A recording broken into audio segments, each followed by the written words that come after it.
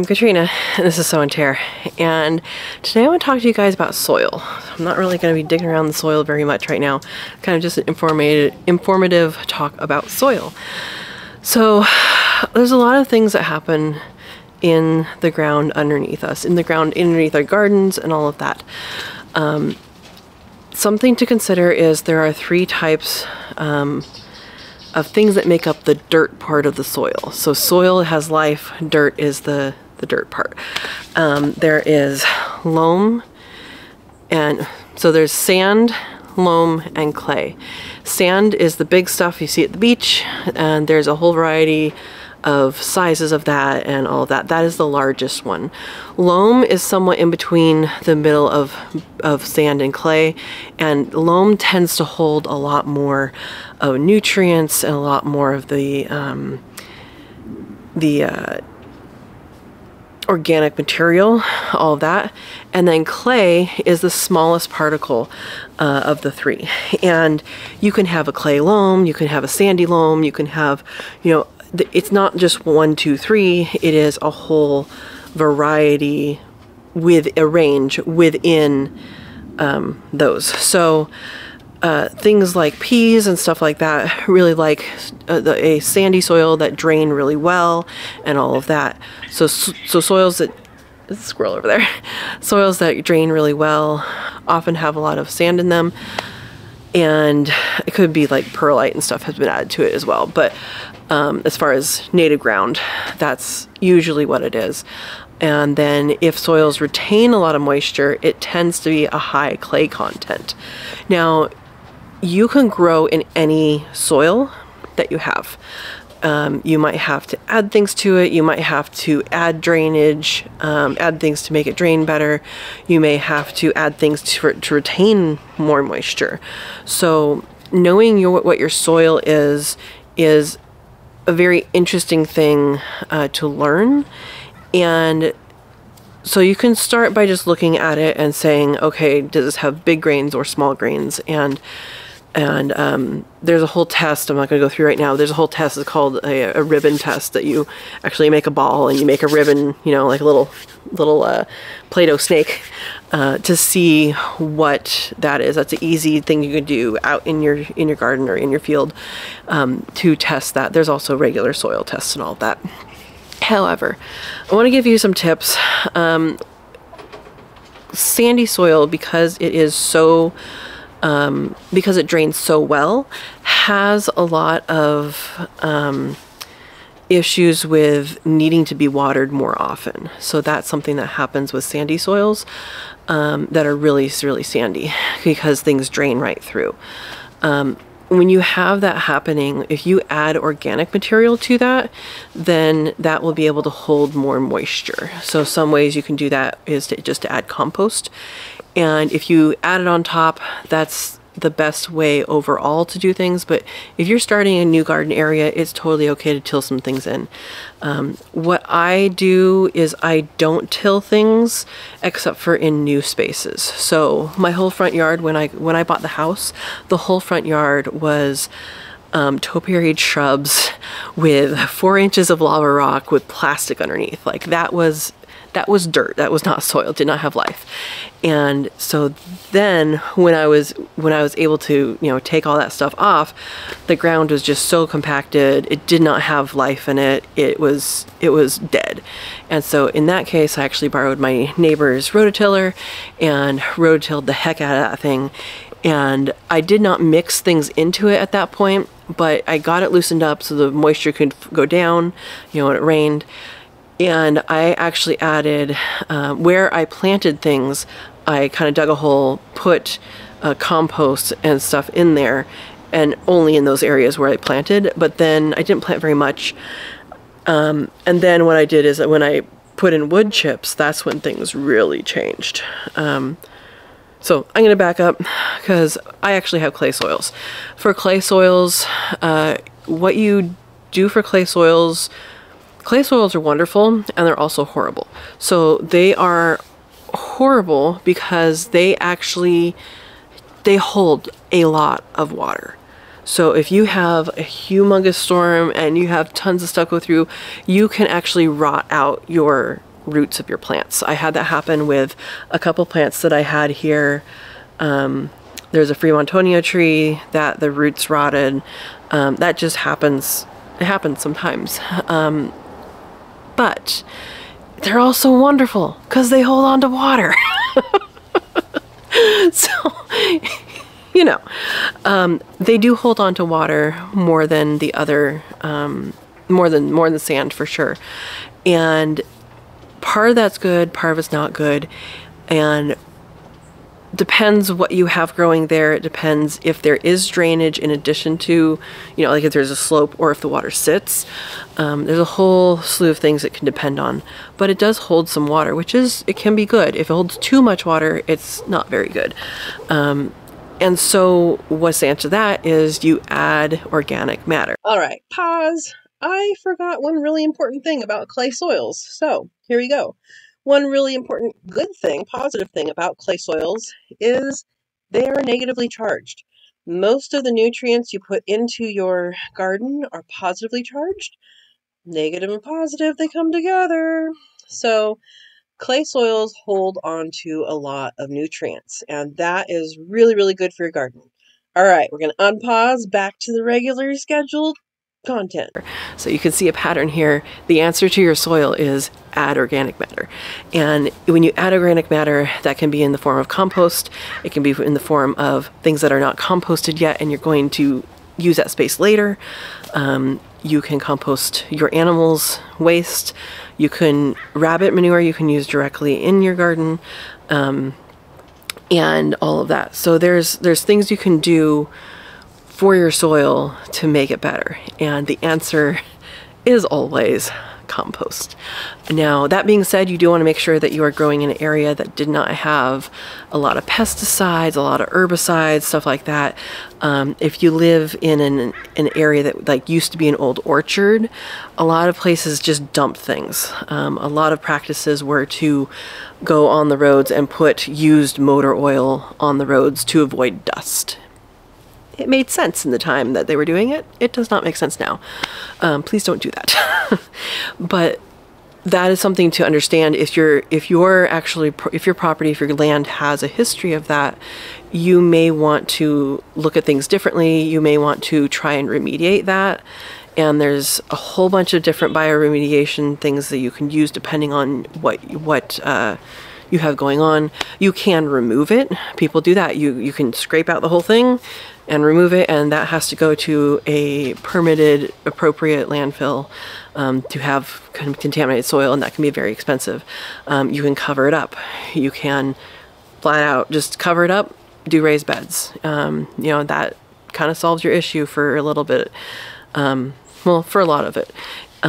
You can also do bioremediation, and I haven't actually done bioremediation. I just know some of it, so I know that things like mushrooms can be used for bioremediation. Different kinds of mushrooms pull different things out of the soils. And then things like sunflowers are used for heavy metal bioremediation. So bioremediation is remediation with life. So in this case with plants or fungus. So fungus are not plants. Man, I gotta use another pause here. Well, bacteria and algae are also really good bioremediators for as long as you have the right kind. All right, unpause. And so that can be something that you might have to address. Other than that, if you are having issues with your soil and they're not contaminated, try using compost. You put compost in there and it will do things. It will do really good things. I add compost to my beds every year when I plant or before I plant, and people do this one of two ways. They either do it in the fall, because that is when you see, you know, Mother Nature is dropping all these leaves. You can't see that, but that's okay. There's all these leaves on the ground. Mother Nature's dropping all these leaves, and that's when the earth says, hey, everything up here, come down on the ground, decay, and provide for next year. That's what's happening. So the duff that you see in the forest, the majority of it falls during fall. That's why it's called fall. It's autumn, but they call it fall because things fall. So that's something to think about with that, is Mother Nature fertilizes in fall. And you can think of it that way, and a lot of people do it that way. Now, that works. There's something you need to consider as well. If you live in a really, really, really rainy area, and it's really, really rainy in your fall and your winter, you can actually leach out the nutrition from what you put on. And you know, you may add more in the spring, or a little bit in the spring. And so some people do it in the spring because they're afraid of that things are going to be leaching out. The nutrients are going to be leaching out in the fall and in the winter. Now, I'm going to be adding to my bed in the next couple of weeks. So this is like, you know, beginning of the year, but it's winter. But we had some rain. We haven't really had a whole lot of rain. We haven't really had, we don't freeze here. We don't get, well, we do freeze here, just not often. The leaves aren't even all the way off all the trees yet. The peach is hanging on. The plums are hanging on the front. You know, most things the leaves are off if they're deciduous, but yeah, so things are self-composting here, and I support that. I don't rake up the leaves. I don't, you know, do all that. Where the leaves fall, they fall unless they're in my gutter. They don't stay there because they will compost. You want to do a test. Leave the leaves in your gutter. You'll come out with soil. Don't do it. Just trust that that's what happens. So that's something that you can think about, is over time things break down and become soil. So I have a wood chip pathway. You guys have seen it before. I'll link a video up here talking about composting wood chip pathway. I have a whole composting playlist I'll put up here. Actually, I might include this in the playlist. We'll see. And so when you have a wood chip pathway, there's a whole bunch of things that happen. I was using it. One, because I watched a YouTube channel that used a lot of wood chips, and I was like, wow, that's working for them. I'm going to see if it works for me. And two, I put it as a pathway because I was getting so much mud. I mean, like I said, I have clay soils. Clay soils plus water means water sits. Now I have since dug a couple trenches that have some drainage, and I will do a video on that eventually.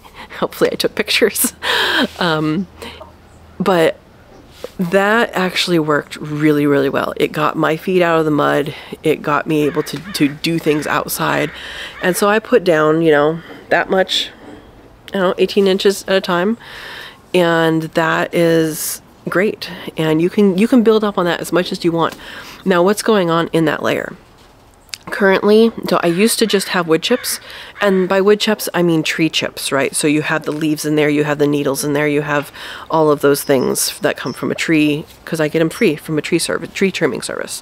So they have to pay to dump their wood chips. They can dump it here for free, and I can wheelbarrow things back.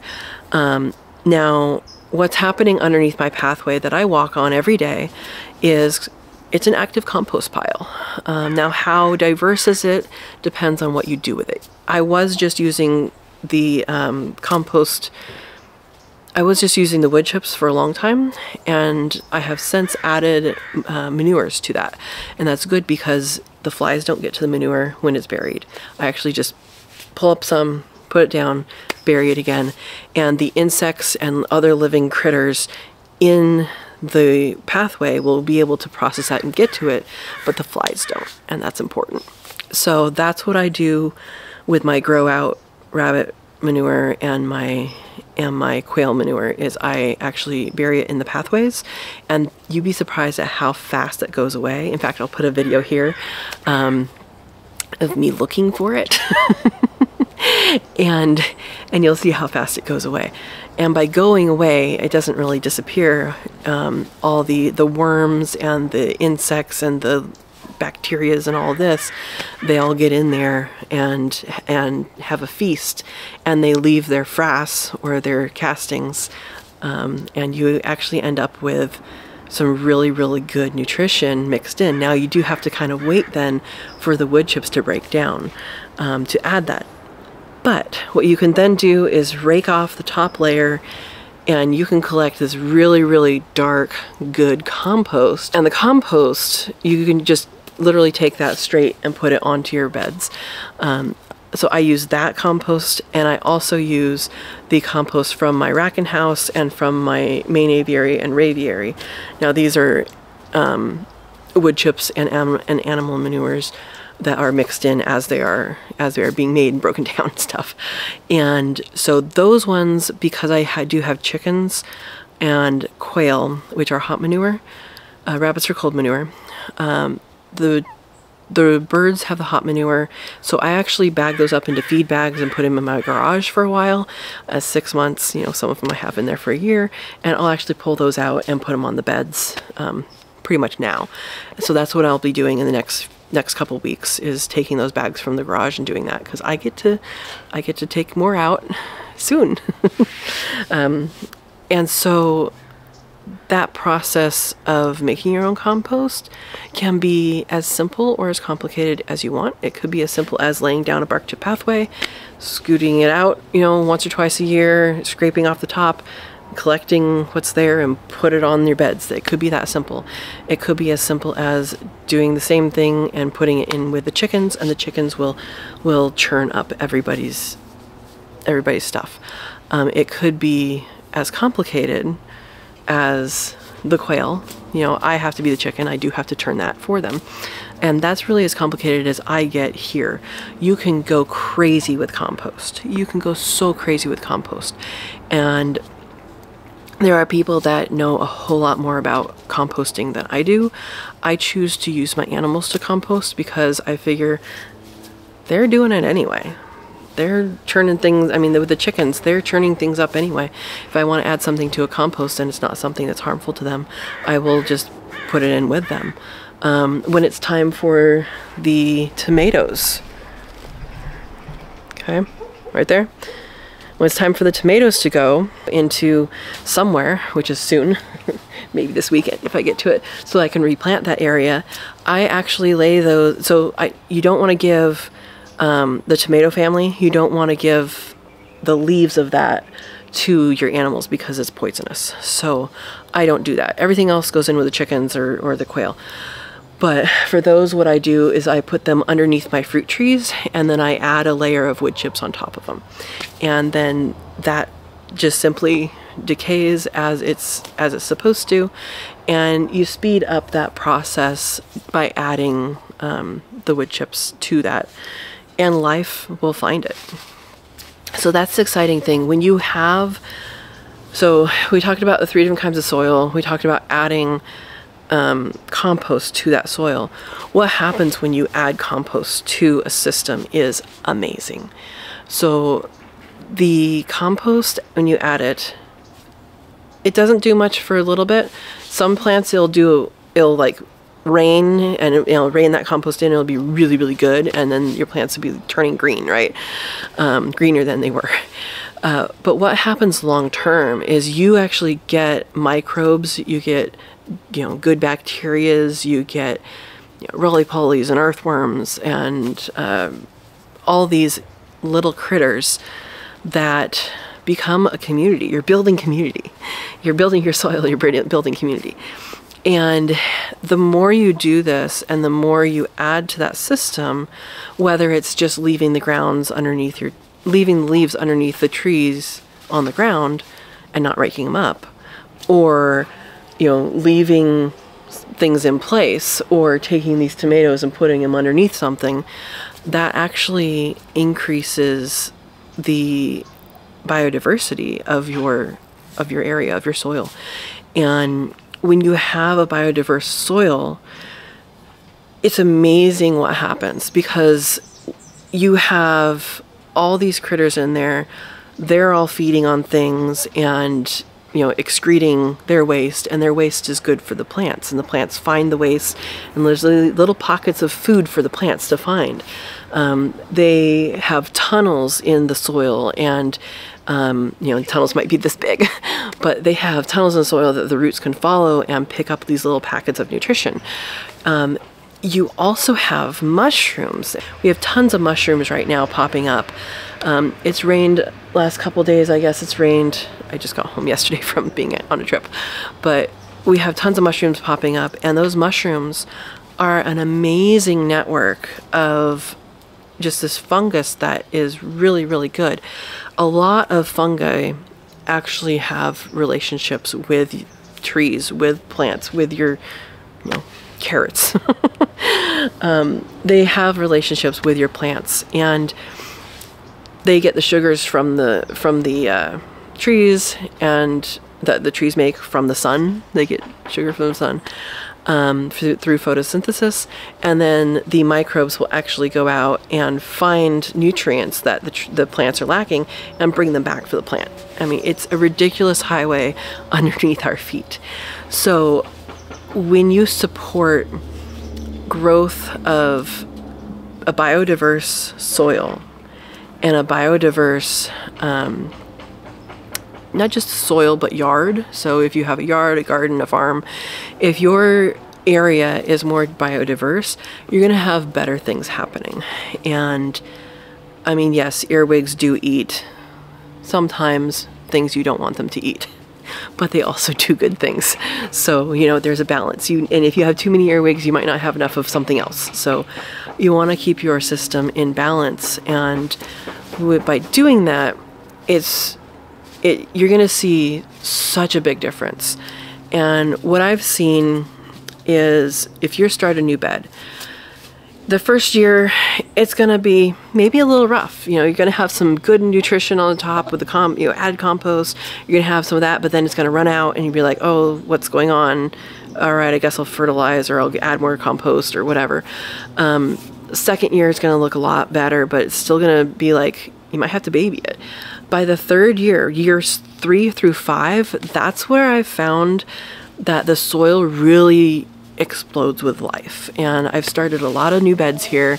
I've started a lot of new things, and it's been consistent that within 3 to 5 years, that is when your garden beds are just, they've figured it out. You have the microbes in place, you have everything going on, and you've built a system by that time. So be patient the first couple years when you are doing your soil amendments and doing all of these things, because it might take a couple years for things to kick in. Now the good news for that is, I know in the past I'll put a link here, I've done a video about rock dust, and when I was at the National Heirloom Expo this past September, I spoke with, there's a lady there from Azomite, and I said, let's get together and do a video, and I haven't done that yet. So hopefully she's still interested. She was interested at the time.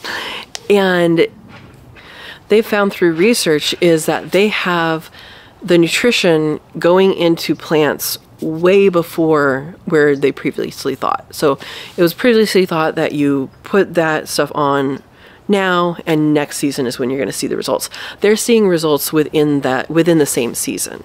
So that's pretty awesome.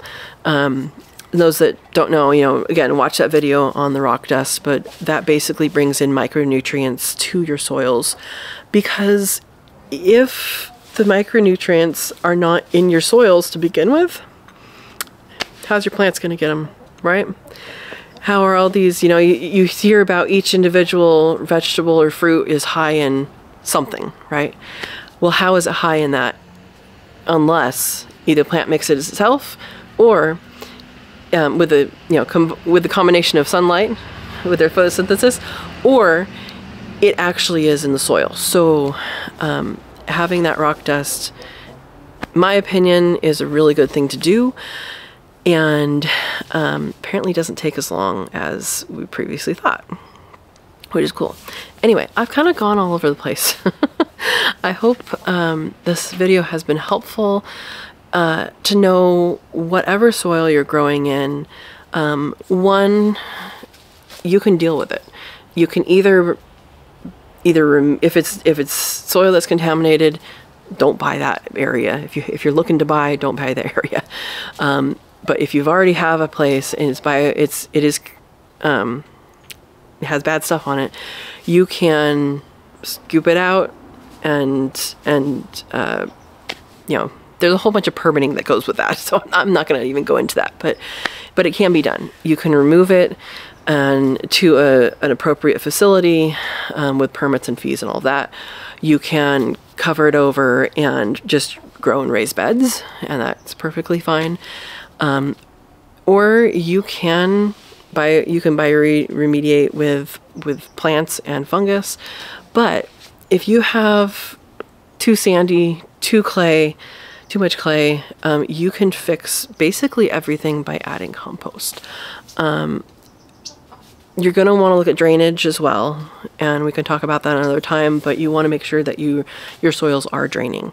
If your soils are not draining, then everything's just going to be flooded, and that's not good either. So as long as your soils can drain, adding compost is a great fix. So yeah. Hopefully that was helpful. Hopefully it was informative. And if you have questions, we do have a live chat every Monday night at 6 p.m. Pacific time, and we can have more interaction there, or put your comment down below and we'll chat down there as well. And people can share their experiences, share what your experiences are with composting, and with using other people's compost, with making your own compost, with adding stuff to your beds to make it better, adding stuff to your ground to make it better, how to make your growing spaces better. That's what we all aim to do, right? So thank you for watching. I hope you enjoyed the video, and let's get out there and garden. Thank you.